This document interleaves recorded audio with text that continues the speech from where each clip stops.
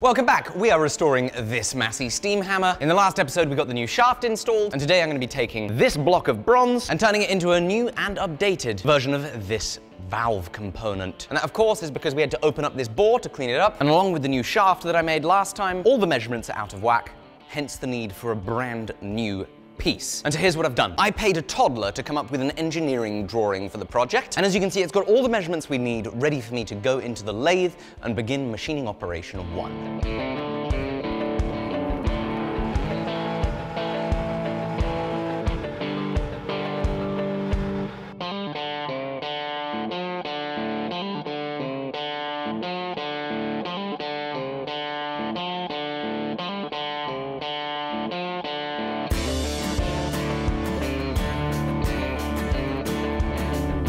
Alright, so hopefully this helps you make heads or tails of what is happening and what has happened. The diameter of this is the same as the bore of that, and we bored this hole as wide as the flats on this shaft. And so next this has to go into the mill for us to cut these features, get the right amount of actual valve material that touches the bore, and we have to cut the orifice that'll suit that shaft, as well as create a way for it to mount to the shaft and be able to be adjusted so it has just the right contact with the bore. Tell you what, every time I have to take a piece out of one machine to go into the next machine, I get nervous. Because I'm lazy and I'm using a 3-jaw chuck, I can't just put this back exactly how it was. The outer diameter and the inner diameter are concentric to one another, but taking it in and out, because of the very minor inaccuracies of a 3-jaw, I wouldn't put it in the same spot exactly, and it would no longer be concentric. Gosh, I hope I've got the order of operations right.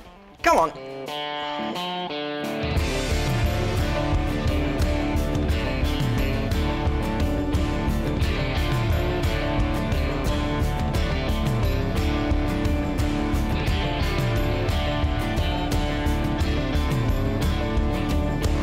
Oh, crap-a-doodle-roo. No. No, no, no, no, no. I think I just broke my indexing head.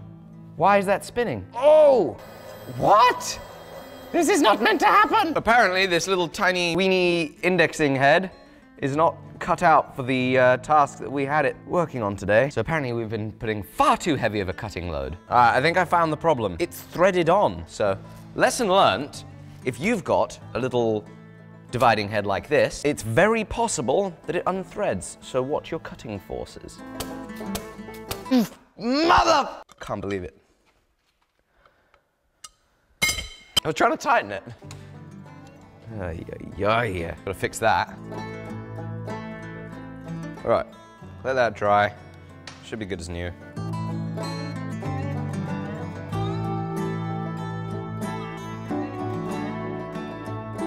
Alrighty, so that's what she's looking like so far. I need to trim the sides of this. When that's in the valve, the width, or I guess like relative angle of the ends of this bronze piece is gonna be quite crucial.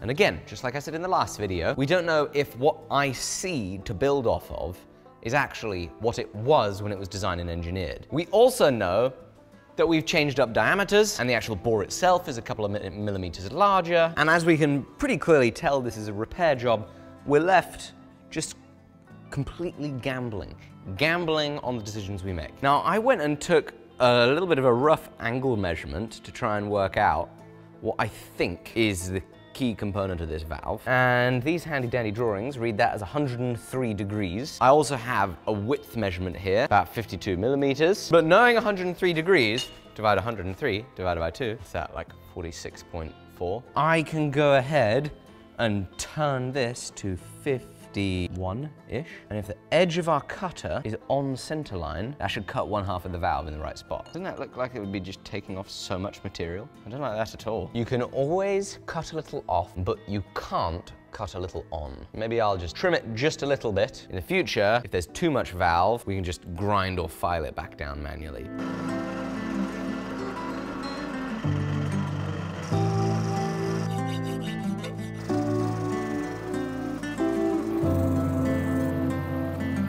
Alright, now have a look at this. This has a hole in it, and I presume that is so that when this is in the shut position, there will always be a trickle of some pressure and a trickle of some oil into this valve assembly here, and presumably that's important, and presumably that hole is very critical we've got to put one in ourselves. So we've got to work out what diameter is it. That looks pretty good. But notice the design on this, this valve piece, obviously it's hollow back here, which means that this can just gonna go straight in, boom, cowabunga, easy peasy. But on ours, if we do something similar, well, nothing's gonna happen. There's not going to be any relief pressure to get through until we get into that hole, which is gonna be filled with a bar.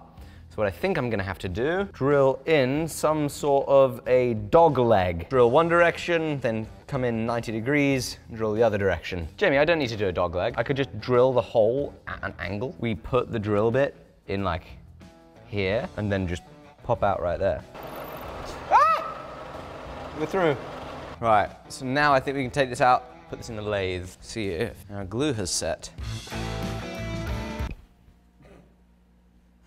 That should be illegal. It doesn't look right. Woo! Surely it's about done. Ta-da! Right, deburr it, then back to the mill.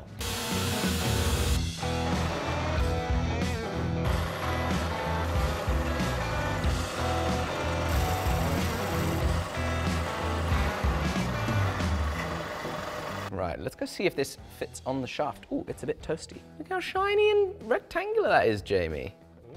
I have a theory to discuss, and that is that for ultimate comfort and peak performance in the workshop or in life, the focus has to be right here. Prime comfort and productivity starts here. We've treated what we adorn our most important parts with as an afterthought, but we're wrong, because we all know bunching, poor fit, and swampy butts because of poor moisture management make for an awful day, but yet we still buy the same old underwear. But it doesn't have to be like that anymore. Today's sponsor is MeUndies, and I am an absolute convert to their underwear. They feature micromodal fabric, which is incredibly thin, stretchy, very soft, and does a phenomenal job at wicking moisture away from your sweaty cheeks so that you can stay dry, not sticky. They've got tons of styles to choose from and an incredible number of patterns, whether you want to keep it classy and neat or get a little bit crazy. Now, they sent me a few pairs of MeUndies to try, and I absolutely loved them. And I don't know if I'm allowed to do this, but I went and used my own link, meundies.com/forge, and I got 20% off, as well as free shipping,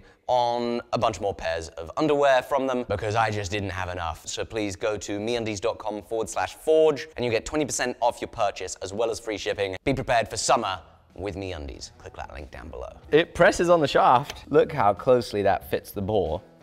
Very exciting. Right, let me get the shaft out, because what I now need to do is find a way of bolting this to the shaft in such a way that we can slide this into that contacting face of the valve. Pretty cool to actually see what the compressed graphite cord looks like. You can see the ring from the bronze gland. That's how they made seals.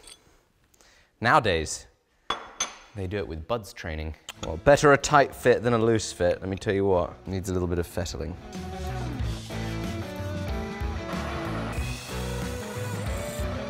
I think I've made a little bit of an oopsie here. Now, what I did on this is, in order for our valve to slide neatly down it, I had to do a little bit of filing. And good, it'll slide down, it'll have just a nice little bit of pressure there, a little tension. But I didn't think about whether it should go in this way, or this way, or this way. And we have some very important features here that need to be clocked in the right orientation. I pulled up a picture of when we first received the machine, and I see that our little arm was up at a 45-degree angle. That's presumably when the machine is shut off and not running. So arm up at a 45-degree angle. We'll need this to be sat horizontal, so it's not letting pressure in. We need to replicate that on our new part. So arm up at a 45-degree angle, and I have filed on the wrong two sides, because now that will not fit. That goes there. That lines up. This should thread on. And now what I tried to design into this, and I hope it was sensible, is that with this screw and that lock nut, we can push the bronze component towards the inside wall of the bore on our valve, and we can do that by tightening up that bolt here at the back. Jamie, one thing that's just occurred to me is this. How am I going to put this on? It's like those ship-in-a-bottles. This has to go in there. I have to slip this on and screw it in. You could take it out, put it on, and then put the bar through that way, and put the cap on afterwards. That's smart. Right, that goes there. I need an Allen key. Allen! Allen! Right, this is what I get for not being an engineer. I think I've messed up the design here. I thought you said it was ready to put in the machine. Yeah, I thought so too, Jamie, but I seem to think that the lock nut here, to stop this from spinning and coming loose, needed to be on the outside. I think that needs to be on the inside, but there's no space for it on the inside. So this whole like, oh, I'm gonna design it so I can move it around to be tight and have good tolerances, clearly was a silly idea. What if this comes undone and then it gets stuck in the valve and then the machine breaks? Ah! It does look pretty sick though. It really does look like it's not concentric to the hole. But isn't that because this isn't held on the other side? Potentially. Yeah. You're not going to know that because it's going to be closed up. Exactly. So it's like I need to put a camera in there to see what it looks like. What though? Looking down there, see how the shaft doesn't line up? I bet that's because of our handy little adjustment. Let's adjust it. Bring that backwards. Are you training to become a lifeguard or something? Yeah, going through a David Hasselhoff phase. Go on, get in there. How about that? Oh, does it line up? I have no idea what's happening inside there, but it at least lines up there. But since it's in there, let's work on some of the other things that need to happen. Back over here, we have that outlet. The one that takes pressure from these holes around the outside. Round the outside, guess who's back? And it diverts that pressure somewhere, and we think it's there. Or at least we're gonna act confidently like it is. And so, time to work some pipe. Time to lay some pipe. Work some pipe. Whoa. Oh, it sounds broken. Right, so first of all, Jamie, we need a nipple. Come on, give me a nipple. Right, now we need an elbow. Give me your elbow. Get off. God, that's a loose hole. This is what we're working with on this machine. Ridiculously worn threads. That would go like that. Shoot, I don't know. Did you just buy some random stuff? Yeah. And you just thought, oh, that'll do? I mean, I measured, I got a tape measure out. You know, I kind of took the tape and went like, well, I can't find a tape measure, Jamie, so I did this with the tape. Do you have another nipple, Jamie? I think I'm gonna run out of nipples.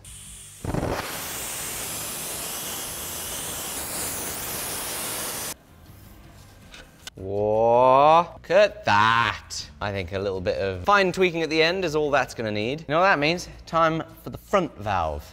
Let's have a play with that. Yeah, baby.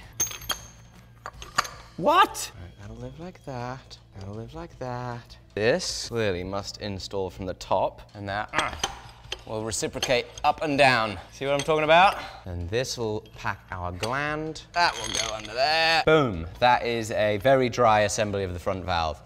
We're just missing something here on top. Presumably we need a thing up there held on by these 3 bolts. Now what there was this doohickey. Now we already remade a doohickey quite like that over here. So I think we shall remake that doohickey for the front portion right now.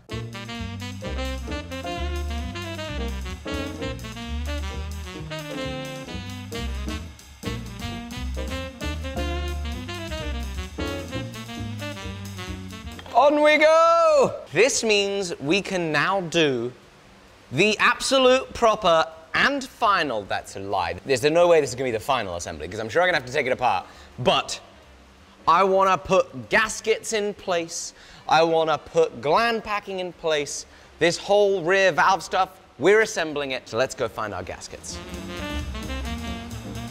Aha! Got that thing out of there. Is that a bit of calamari? Whoa, that moves so smoothly. The wonders of graphite rope. Wow. Okay, we've got to be careful with these things. They look very fragile. It's so cute. Like it was made for it with the help of a computer. That one will live on top here. Whoa. This is too thick. It won't fit in its spot.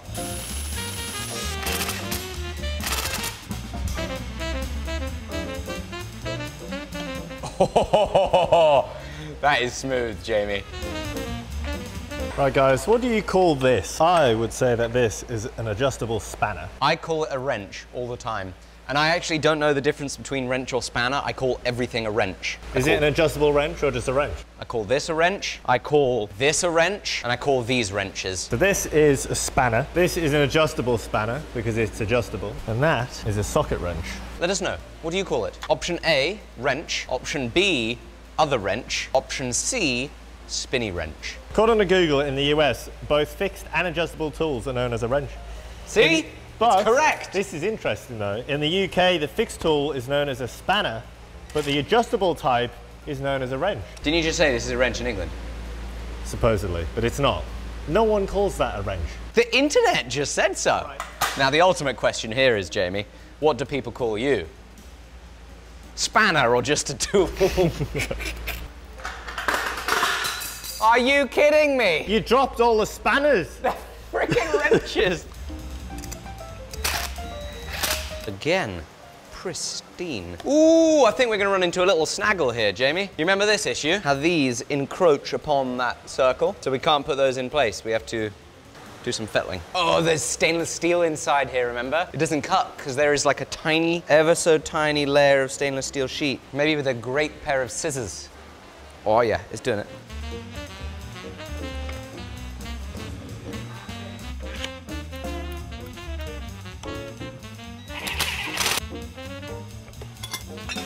Boom. Okay, according to the photos, this random nut lives right there.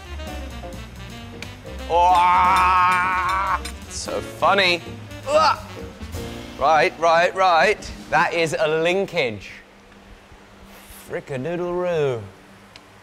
Holy guacamole. Look at that. We adjust this again. We've put the linkage back together. Minus the treadle. That is just beautiful. The valves work and move smoothly. We've got plenty of question marks. And Jamie just told me something very scary, which is that most likely in the next episode, we need to put power to it. And I do not have a steam boiler. I look forward to finding out how we do that in the next one. Please go get yourself a pair of MeUndies underwear. The link is down below, and we really appreciate you supporting our sponsors, not only because we'd like you to have great underwear, but also because that helps us be able to keep cracking on with these videos. See you in the next one. Bye-bye.